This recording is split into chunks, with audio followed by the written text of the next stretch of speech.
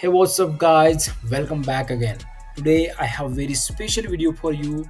I'm going to share with you the breakdown and prediction of Israel Adesanya, the former two-time UFC middleweight champion, on the upcoming co-main event of UFC 298 between Robert Whittaker and Paulo Costa.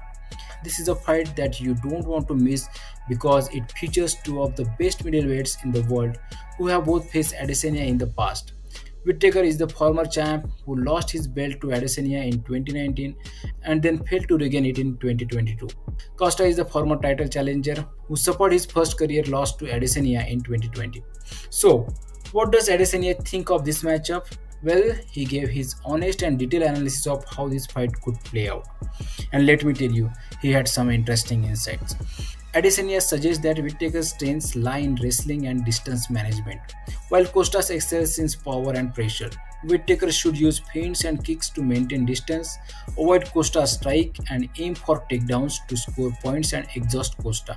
Conversely, Costa should close the distance, not fear Whittaker's strikes, use his jabs and hooks to hurt Whittaker, and be ready to defend against Whittaker's wrestling.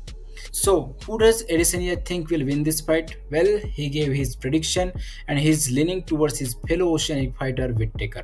He said that he feels Whittaker will win by unanimous decision. After landing couple of takedowns and surviving Costa's onslaught, he said that he doesn't think Whittaker will finish Costa, but he will do enough to get the nod from the judges. But of course, this is MMA and anything can happen. Maybe Costa will surprise us all and knock out Whittaker in first round.